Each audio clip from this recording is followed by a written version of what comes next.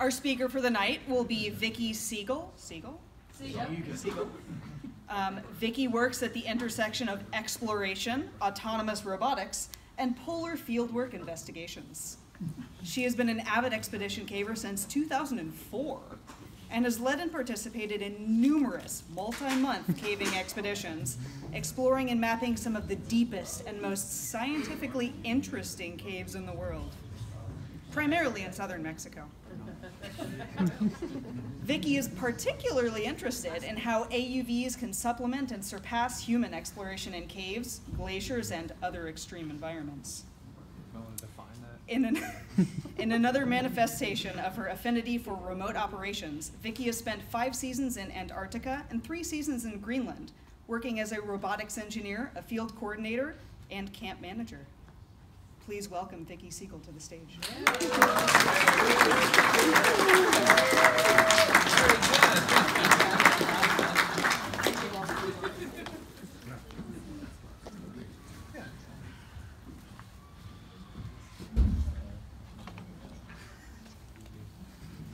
Where's the thing? The clicker. Hi, y'all. I haven't actually presented in the UT Grotto in a long time, and I've never presented in this building. But it's nice to be back in town.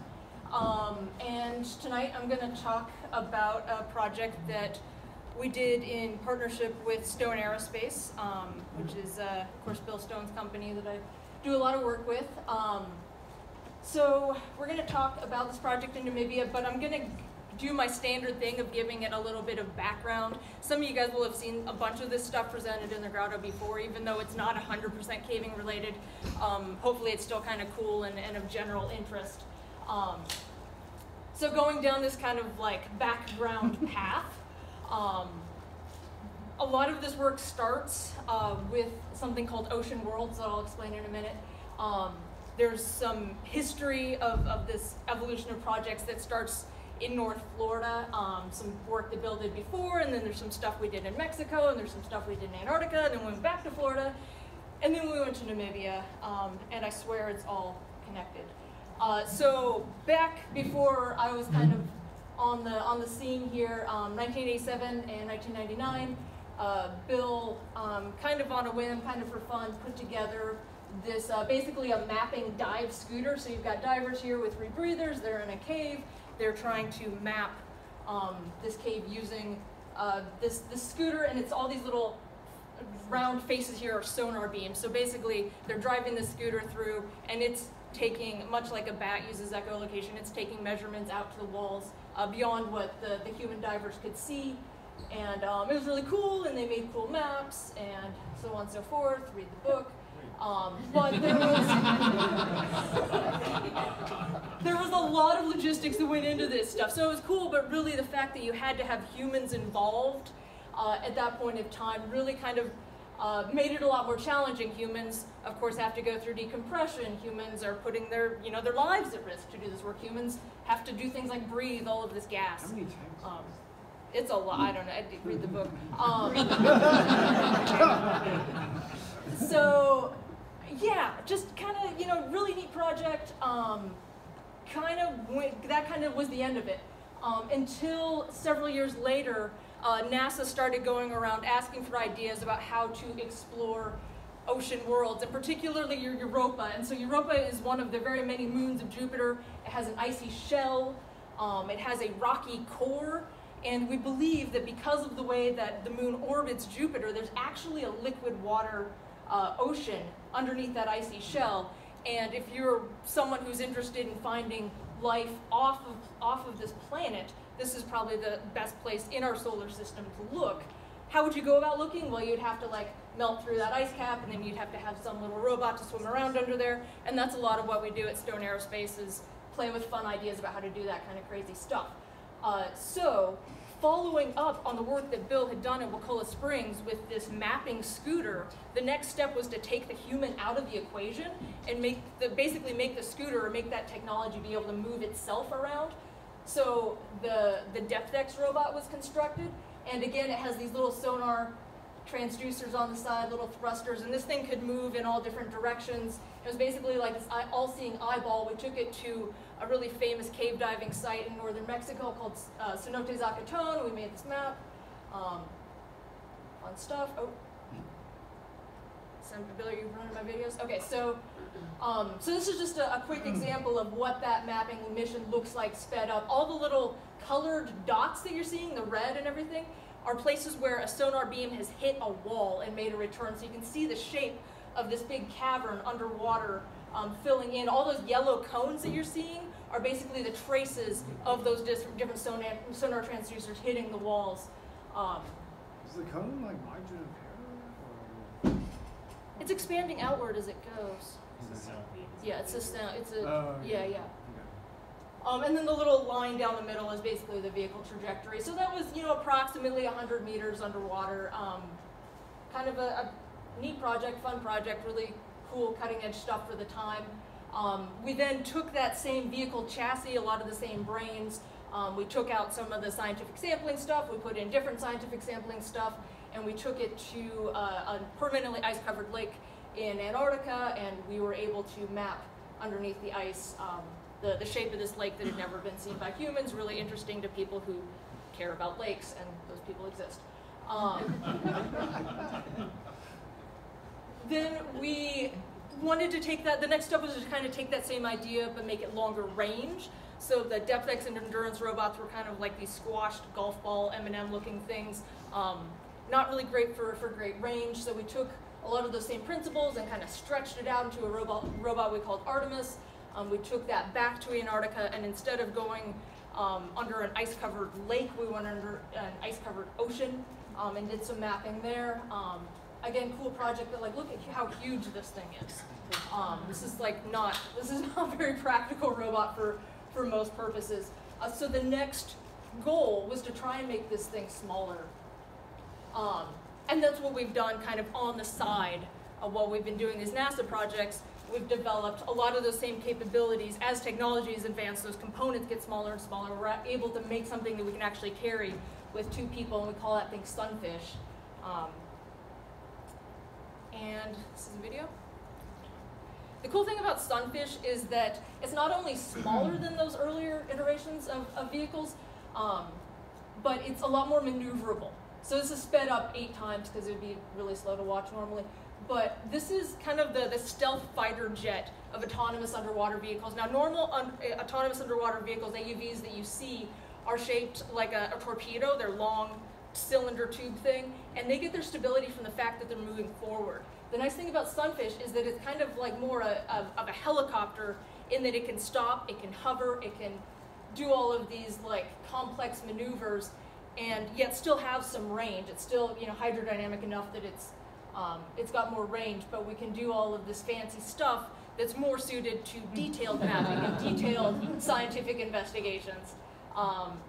Really fun. The black tail that you see coming off the back is a fiber optic tether. That's just kind of the black piece is a rubber reinforcement or protectant that we have on that first bit of the fiber. But the idea with that is that the vehicle's behaving autonomously, but we're able to kind of watch what it's doing, and that helps us because we're still building the code for this thing.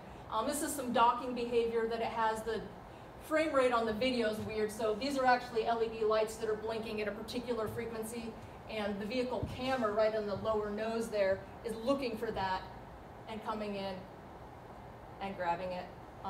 Okay, Bill, we can stop that there. Yeah, just hit the next one. Oh, yeah. So our idea with that, the one thing it does not have is it doesn't have this all-seeing eyeball effect of those earlier round vehicles. So it doesn't have sonars, in the back of its head. It has one swath that's kind of like a paintbrush of sonar beams along one side. So when it maps, it'll actually kind of do a spinning motion to paint in those walls, and that's part of why it has to be so maneuverable. Is it has to be able to move that arm around and paint into different places. So we decided to take this back to a place called Peacock Springs, which is a lot of people do their first cave dives in Peacock Springs. That's where I did mine. just a really easy, well-known, well-mapped, popular site. And we decided to take a small portion of that and see if we could map there. Robot goes in the water, divers help it. And then this is just a visualization of what it looks like while it's mapping. So it's exploring itself. It's going through, it's making a map of the walls, it's seeing where the walls are, and then that little white smudge that you'll see sometimes is where the robot's brain has decided it is safe to move. And out of the region that it's safe to move, it will decide to move in the direction that moves it towards its goal. So in this case, we told it to move north. So wherever it has a chance to go north, that's what it's trying to do.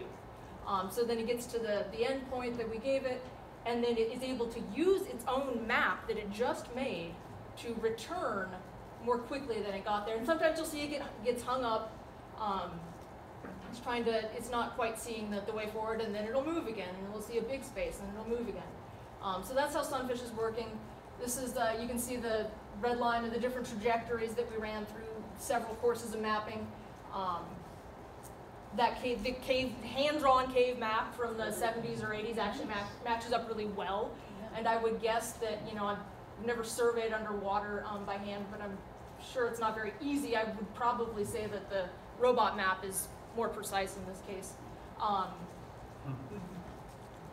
And then quick fly through Peacock Springs here. This is the part that I love because this is where it really feels like a cave. Like as a caver, you can look at these pendants coming down off the roof, you can look at the floor, and you can imagine crawling through this space. Super cool. Do these caves form underwater? I don't know. It's all free out. Yeah, I think it's, yeah. Okay. Okay, I promise we're getting to Namibia. So Ocean World, North Florida, Mexico, Antarctica, back to Florida. And at this point, we were really happy and satisfied with our success in Peacock Springs. But there was this big question of what to do next. We really wanted to push the autonomy. We wanted to push the self-decision-making processes in the robot further. We wanted to push ourselves further and let the baby go a little bit more.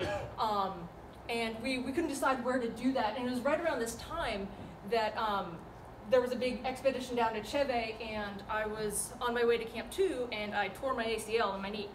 And it just went right out. Had to come back to the States, had to have knee surgery, had to miss the rest of the expedition. I was super, super bummed. And if you tear your ACL, they make you sit around for 8 hours a day and put your leg in this thing that bends it. And so in that process, you end up watching all of the Netflix there ever was. And I came across this documentary about Africa. And this documentary about Africa had a 30-second segment about this cave that was the largest water, underground lake in the world. And it was too deep to be explored by humans. And the water's crystal clear, and it's amazing. And you rappel right down to the lake's surface and do a rubber boat. And I was like, there, that's it. That's what I want to do. So I ended up writing a proposal to National Geographic. They decided to fund a project. We had a couple other sponsors come in.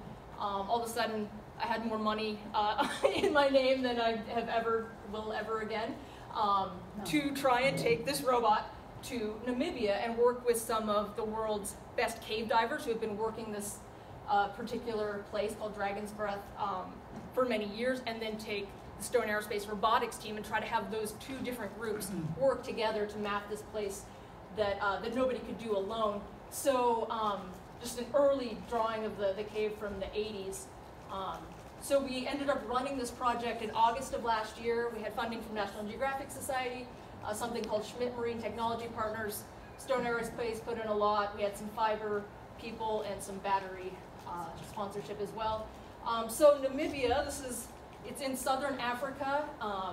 It used to kind of be attached to South Africa. They speak English. It's a beautiful country. In the northern end of the country, there is some karst, and that's where Dragon's Breath What's the is capital? located. Windhoek, Windhoek. Thank you. which looks like Windhoek, but it is not. A lot of Danish, Yes. Dutch. Dutch, yeah, there's a lot of Dutch, German, and British influence in the area. So we went and did a reconnaissance, my coworker Josh and I. We saw all the stuff that is like the normal Africa stuff. It was super cool. We came back, we brought all the robotics team back, and we had this lovely kind of like little safari camp set up in the backyard of this farm. So the cave is located on this farm. We were able to stay at the farmhouse. It was a really beautiful site.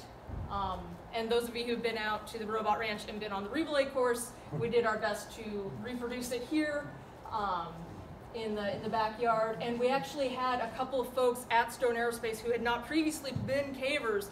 Finally, we like broke them down, and they decided to, they agreed to be vertically trained so that they could go into the cave and help on this mission. And after many years of disagreeing, Josh finally became a caver. So we're still out in the middle of Africa though, and we have this highly technical robot, lots of little pieces, and I won't go into it here, but if you want to listen to me drone on about a long horrible story and time in my life, trying to ship a lithium battery to a third world country is incredibly difficult.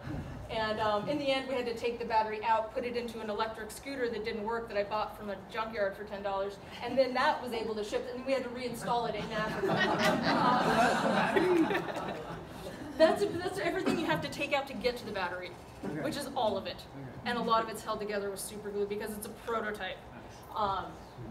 So we actually had 3 sites that we wanted to go to. I wanted to go to Dragon's Breath, which is this place that I'd seen in the BBC documentary. But when we started working with the cave divers there, they're like, oh, well, but you have to see these other places too.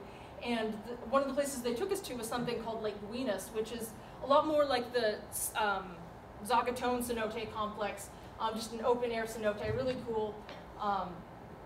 They're pumping water out of this thing like crazy. There were 3 different wells going out of this site. But it added some nice infrastructure for us to get down to the water level. We have our little mission control set up here, and put some fish in the water along with my paddleboard. And in Lake Guinness, we came across something that we had never experienced before, which is that the place is too big for us to map in the normal way. So when we were in Peacock Springs, those tunnels are maybe 2 meters wide, maybe a little more, maybe a little less. But the sonar beams that's within range of the sonar mapping, so we're able to hit it. In Lake Guinness, the bottom was way too far away, and so the robot just kind of sat there like not really knowing what to do. But since we're able to orient it in different directions, we played around with new ideas of like, well, what if we, instead of having the robot, fly with its belly to the floor that it can't see, what if we had the robot go down with its belly towards the wall, and just pretend that the wall is the floor? And that worked. So it took us a little while to kind of get that all figured out, but this is exactly what we wanted to do, is push some of these new strategies and encounter some of these new problems. Here's what Lake Guinness looked like under the surface. So right at the water surface, the sonar can only map whatever's underwater, of course, so this is all robot-generated cave map. Everything above, up in red, was stuff that Bill and another guy on the crew painstakingly did with a Disto X. And kind of a poor man's LiDAR to be able to fill in the top portion of that stuff. So with that kind of warm-up under our belts, we went off to the real goals, which were on the ranch, Harasib Farm, where Dragon's Breath Cave is located. There's also another place that I didn't even know about when we got the grant, which is called Harasib Cave. And Harasib is another apparently famous deep diving site. And this is the entrance to it right here. It's this pit. Since we have this view for this moment, I'll point out people have been working, deep diving projects in this area for a long time. So very lucky for us, they had already figured out all of the logistics of hauling heavy crap into these stupidly far away places. So they had this neat like steel cable that went across, and then like you could pull a thing out to the middle, and there's a winch to like lower these buckets up and down. So we wouldn't put humans into the cave that way, but all the equipment went in, and that made it tremendously easier. And just a different view, give you an idea of like the Namibian landscape here, just super dusty red roads, Here's the cave here. And we ended up, I thought the rescue people would enjoy this. We ended up hauling the robot around in the sked litter the entire time. Like, we talked to all this, like, oh, we could design this, we could build that, we could make a special sleeve, blah, blah, blah. And in the end, we ran out of time, and I said, screw it, just put it in the sked with some padding, and that's actually worked really well. Was it good rescue practice? Yeah, no, it was great. And the thing's about 100 pounds, you know, so it's like a... so here it is going down. I should also add, we were really lucky to have two amazing photographers with us on this trip, Kasia Biernacka from Poland and Jason Gully from the States. And they just did, all these photos are them, and they're amazing.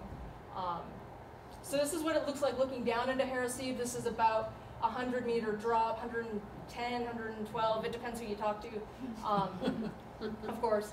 But all kinds of different lines for hauling stuff in and out, for cavers to go in and out. We ended up rigging a second drop just because we had so many people going up and down all the time. It just was taking forever. And so if you're up at the top and you're looking down, you can see all of our like little stuff that we've started to like trek down there. You can see a little floating platform. You can see the robot sitting on it, and then the water kind of starts there. I throw this one in, I said this is 100 and X meters, right? They used to go down on this thing. This is like this is the desert, right? You saw how dry that landscape is. This is an incredibly valuable water source that's been known for a long time.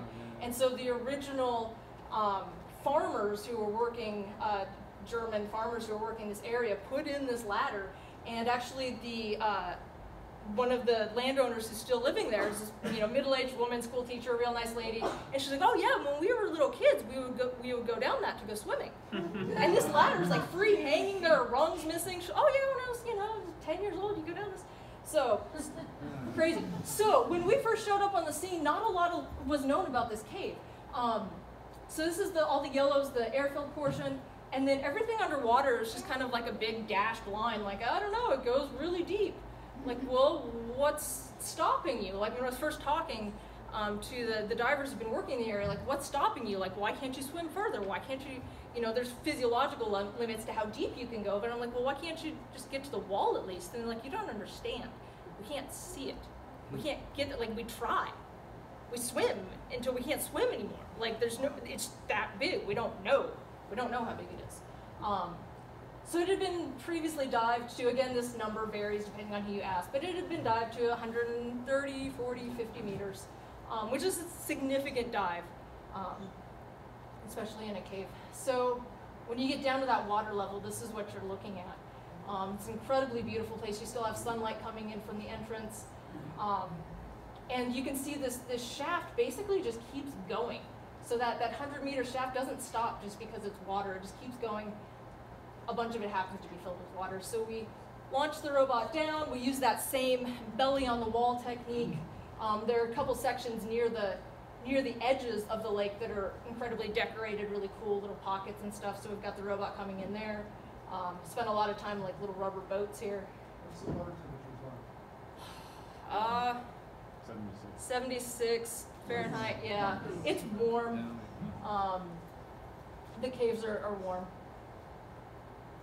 So, let's see, what did I want to say about this? Okay, so, Harasib, super interesting because we knew that it went down in a shaft and there was some sort of vague sense that it went off at an angle from there. There was maybe this like elbow action. And we weren't really sure, that was kind of the perception though. The amazing thing about this site for me was this is the first time, all the different places we had taken sunfish and done all of this work, you could see this robot when it was 100 meters down underwater. The water was crystal clear, and the whole way down, Josh and I are sitting there, and and for the first time, I could actually see with my eyes, like the robot doing these little pirouettes and spins and doing its mapping behavior, actually being able to see it and understand it from that level for the first time. And we had radio communication up to the mission control, computer nerd guys up top. And they're getting more nervous, like, oh, this is the deepest we've ever taken sunfish. Do we want to keep going? Like, oh, the battery is at, you know, 50%, do we want to keep going, you know, and like all this sense of like kind of danger and fear that we normally have about this robot.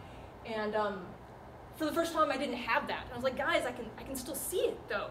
They're like, Vickie, it's 100 meters away. I'm like, no, but I can see it, it's fine, there's no danger, like keep going.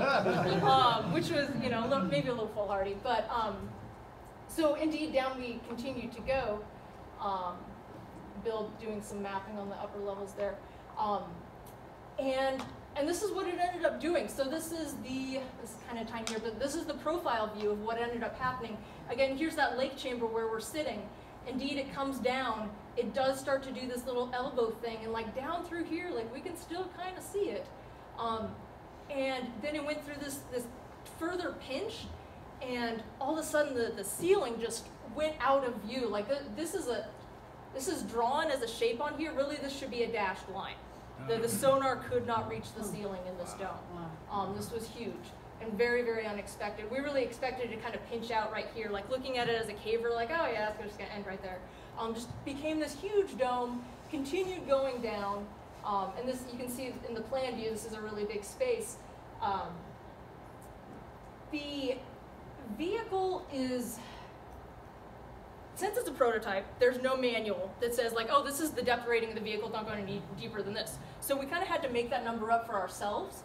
And after various conversations, we decided, based on some structural engineering, like, oh, things will crush at this depth. We decided like 250 meters is the depth rating of the vehicle. And we got it down to 228, right down around here. And then the robot totally went crazy and didn't know where it was anymore. Which was horrifying because this is the farthest away from home it's ever been. It's way beyond the range of human divers. There's nothing we could do. What happened was that the depth sensor, while still in one piece and not destroyed or crushed, does max out at 200 meters. So we had gone to 228 meters and it freaked out, and instead of saying like, hey, I'm freaking out, or like, hey, I'm not really sure, but I think the depth is this, it just said the depth is minus infinity. Which when you plug that into like a calculation of like, I know where I am, minus infinity just like throws you completely for a loop, right? So we had to completely reboot the thing. It lost the whole map that it had made in that reboot process. And so instead of doing this more efficient thing where it just follows the map back out, it actually had to map itself back out. And the battery was running down the whole time, and we're sitting there like, oh. But luckily someone had screen captured the old like map in progress. And so they were able to like kind of compare the screen capture map and, you know, to like what was happening coming back out. Spoiler alert, we made it. But it was, it was a really exciting, intense time. Yeah. Does it still go? Like, did it have to turn around and go in cave? Oh, we could see the bottom. That was the other thing. We could see the end at 265. So this is a little disorienting, but we're going down in Harasib. We're looking up like, oh, actually we can't see the ceiling, but we're going to pretend. And then it continues. There's this slope, and then it's, you know, this black is still a little bit of a question, but it really kind of seems to pinch off right down there. And yeah, maybe, it's a maybe. It's a maybe, you know, and so this is something, this is like a really fun part of this project, is this put to rest a lot of speculation that's been going on in the deep cave diving world for 20 years. Sorry? These guys mad at you for doing that? There's some Facebook conversations that went on. There might have been somebody who had already booked like a big expedition that arrived right as we were leaving to try and go down and push it further. And so it's not just mapping the cave, but it's also pushing like the deepest cave dive, you know, numbers that people care about, whatever. But there are still these questions, right? So there's still a question in Harasib, and I really hope that someday, you know, 30 years from now, you know, somebody goes back and they find that little nook or cranny that we didn't see. What is the resolution like? If there's like a 1/3 or 2-foot hole, will it see that? Or? It depends on how close it is. So if there's like a little human-sized hole, the basic answer is no. We would miss something that a human could crawl through. But so would a cave diver who's at that depth for that amount of time. Like, you don't have time for that detailed exploration, just physiologically. So finally, on to Dragon's Breath Cave. Dragon's Breath Cave was discovered in 1986 in this fairly uninteresting looking, uninteresting outcrop of dolomite here. And it's just got this little like sliver of an entrance. And they put this weird little ladder in there. But it's not a really obvious spot. So you go down this little like narrow ladder thing, you go through this kind of hallway, we're in Africa, and there's dead animal bones in the cave, yeah, like it's cool, and then it gets tight. And this is where I learned that when you make a BBC documentary, you're not actually held to like reality at all. Because the shot that I saw, that I proposed the entire like project on, showed the entrance of Harasib. And someone rappelling, and then someone landing on a boat in the water, in Dragon's Breath. What they don't show is all this business. So, when we first started talking to the cave divers, they're like, oh, well, we're gonna make a mock-up we need. And so they like made a little mock-up of sunfish before we ever even came there, and like made sure that it would fit through all of the corners here, and like thank goodness they did, because I was just like, oh, it'll be fine. Lessons learned and happily avoided. Did you keep it in the sked to get it through? We did. Yep. Perfect. Yep. But then you do get the really cool, shot, the really cool feeling of rappelling down into this lake. This isn't a picture from our expedition, but it's the best well-lit photo of the lake itself. Huge, huge space. You cannot talk from one end to the other in this place. You're using radios. So, the work that had been done previously here, really similar to Harasib, like, oh, well, it goes deep and we think it kind of does this, but like we can't swim that much at that depth. So you've got kind of the hillside, you've got there's this little narrow cave passage that gets down into the lake chamber. So an Italian group did a LiDAR survey of the airfield portion. You get the footprint, surface expression of the lake, and then you get some diving, and just kind of, I don't know, it's deep. We don't know, 150 meters, something like that. It's too big, it's too big. And in fact, when we went and did the recon, you rappel down, you land on your little rowboat or whatever, and we rowed our way over to this little beach area. And then luckily some previous expedition had put reflectors on the walls, because you don't know where the rope was. You couldn't see it. There's no way to like know where you came from. You could paddle around that lake for hours and not find your way out. So now, like, we've kind of seen the place, figured it all out. We still have to run that fiber down through all of that crap. So we worked on getting that all together. Again, a shot for the rescue educated in the group. Again, these local guys, this is our buddy Christine Camp here, who leads all of the diving expeditions. They have got this down to a well-tuned system, all the pulleys, all the rope lengths, everything to get heavy crap in and out of a weird place. Like, they've got it dialed, and we're so lucky to work with them. But yeah, there's the robot in the sked, just barely making it. Yeah. And so they've got this little, like, so you go through that little narrow section, and then they've got this metal bridge across, and you can kind of drop straight down from there. And we ended up setting up a little inflatable platform that we anchored off to the wall, and that was kind of our working platform for the whole thing. So lower the robot down, all the stuff, all the dive gear. On that last, was that sunlight or headlamp? No, it's a headlamp. This is all totally dark.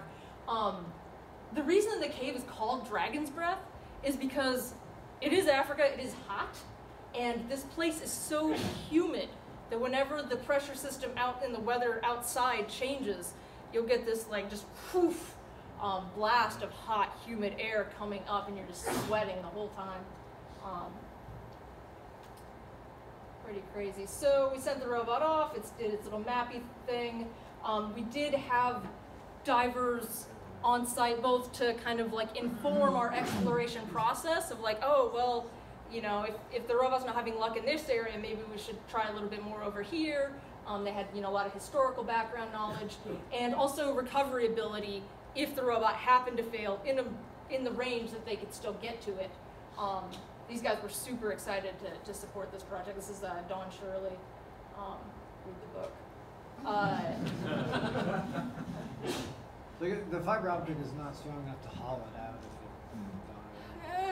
if it Technically, no. In practice, maybe. Not that we've ever done. Not that we've ever done that.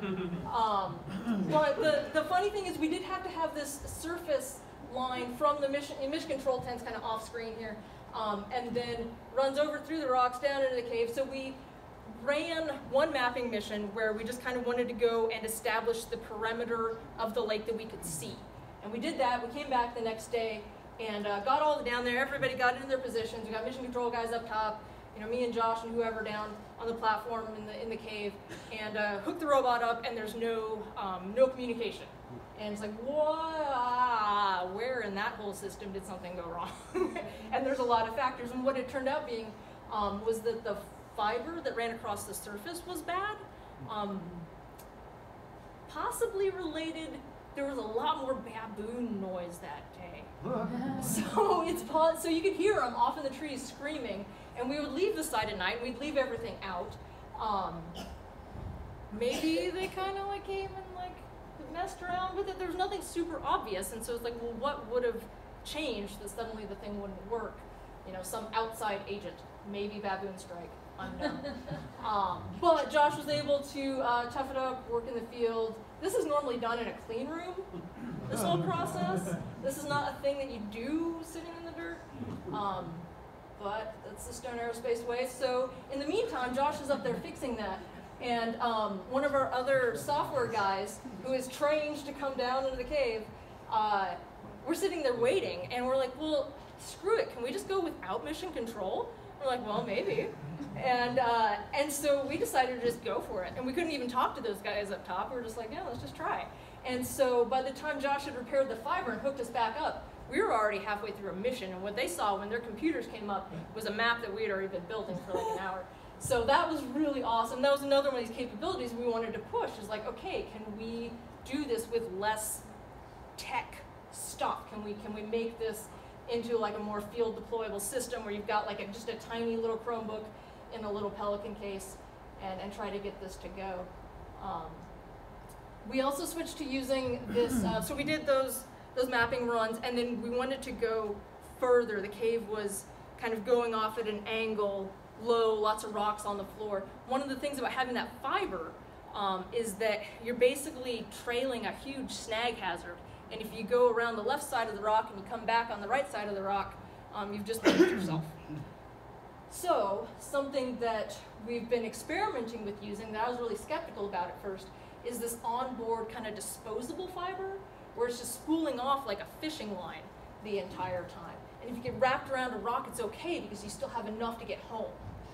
And then you can like cut that thing, pull both ends up, and everything's good. And the stuff actually worked really well, although it was really nerve-wracking to try and work with because it feels so delicate.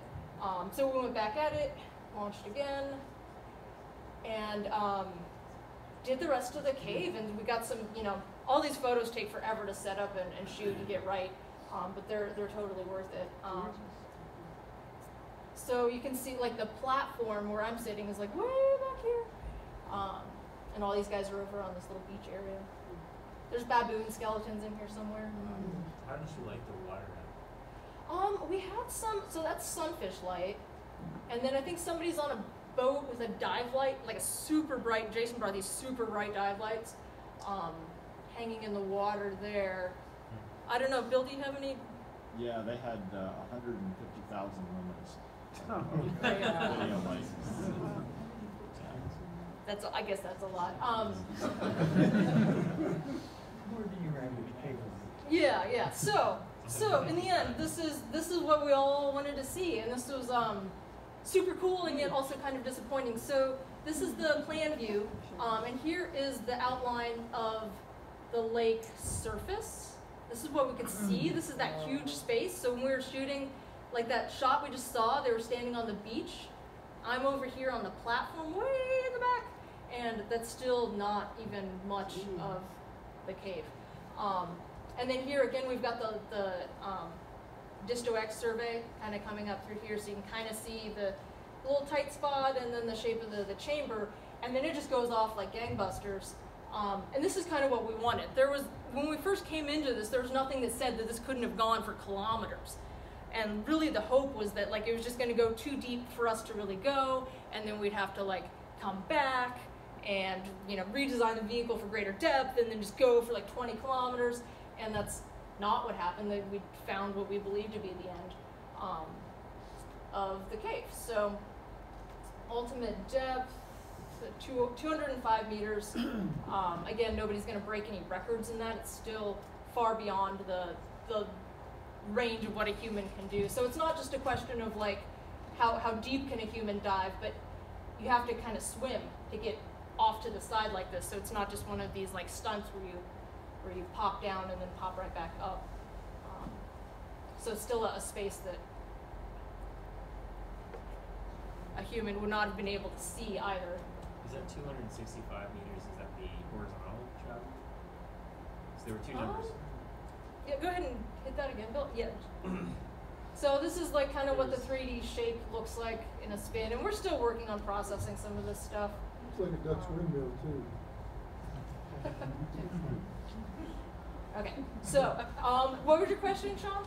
Is that 264 meters? Is that the length indicated? No, it's depth. I think it's depth from the surface. Oh, okay. Gotcha. Yep. 400, Yeah, so- 400 so- meters from water. Got it. Yeah, so red is water depth and then length. And then, yeah, Bill was mentioning, like, so after the second day, we left this, like, we left it kind of right about here, where you could just see this passage going off, like, 175 meters wide. Like, as a dry caver, that's unheard of. It's ridiculous, right? And this is an incredibly dry part of this continent, and yet there are these vast water resources. And this farm is the only farm within, like, I don't know, miles and miles and miles and miles and miles that is green.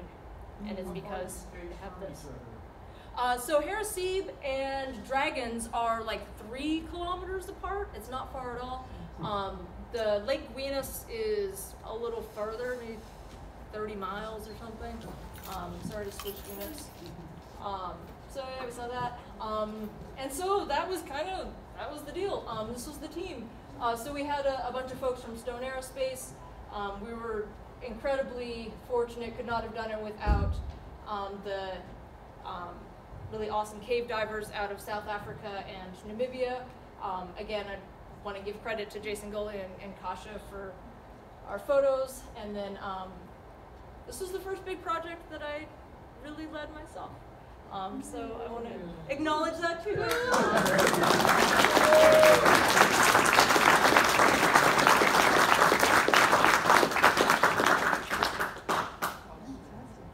When's it going to be in National Geographic?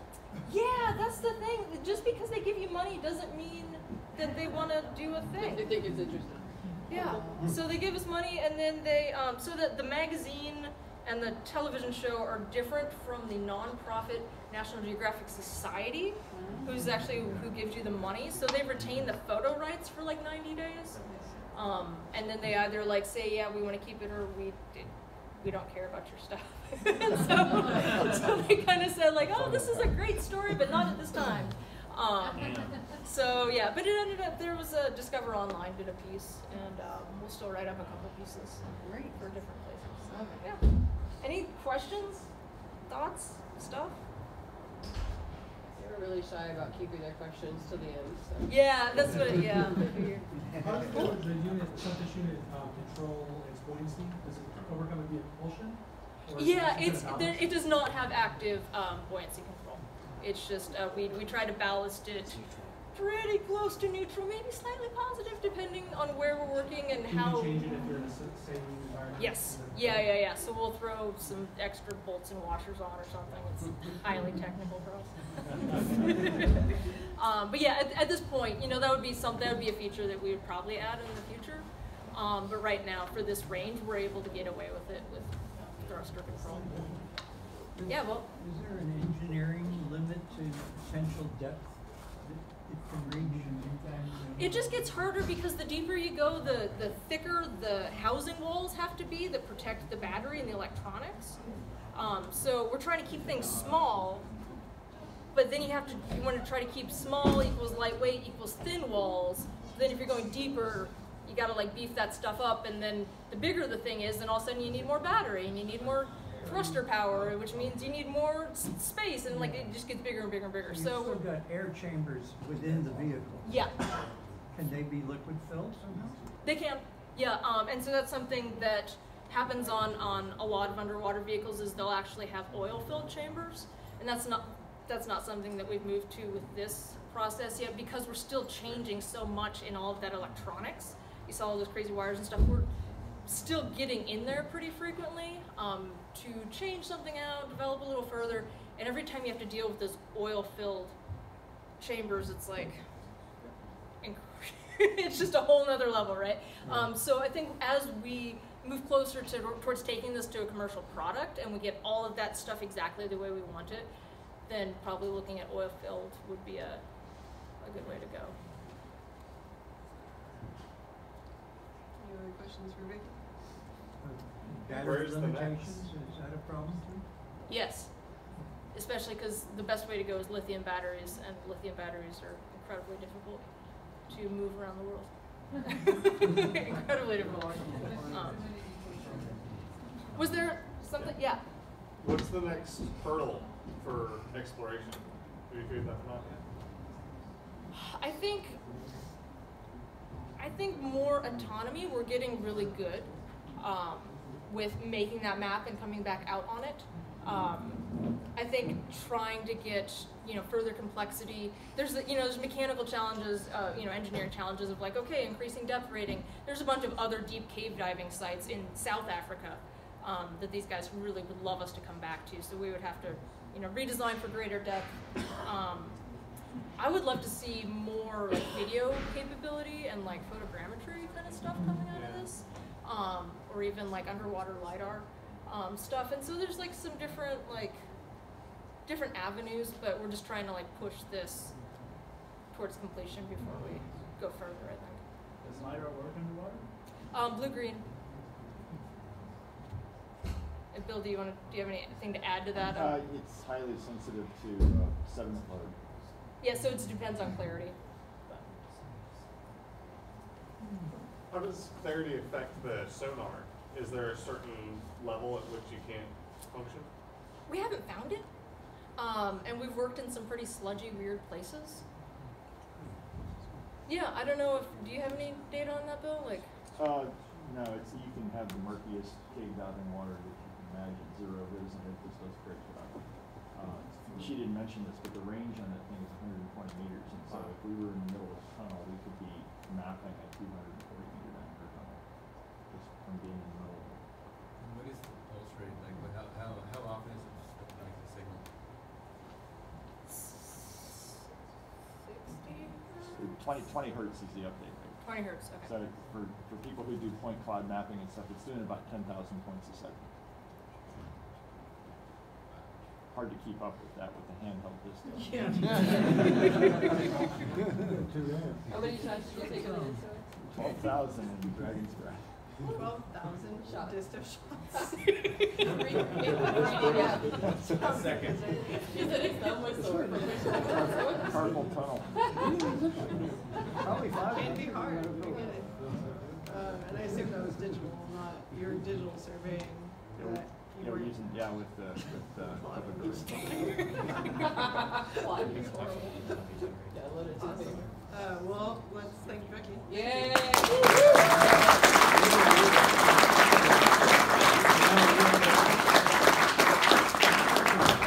We have this place until 9:30. I'm not going to stick around till 9:30, so kick yourselves out at 9:30, or somebody should volunteer to do that. But and pick up your trash, please. Lately, there's like a lot of cups or left, like throw that crap away, y'all.